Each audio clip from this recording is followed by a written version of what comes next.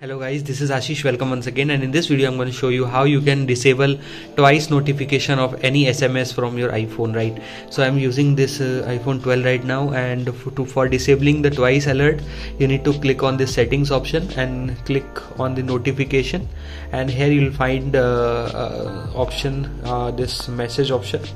So let me just click on this message option, and here you'll at the last you'll find customize notification. Just click on this one, and here you'll find repeat alert, and it is set on once by default.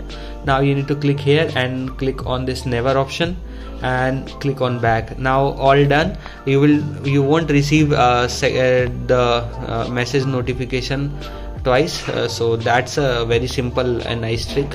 Hope you like this video. If you like this video, please give this video a big thumbs up. If you haven't subscribed our channel for more this type of update, just subscribe it right now. If you have any doubt, just mention in the comment section. This is Ashish signing off. Thank you for now. Goodbye.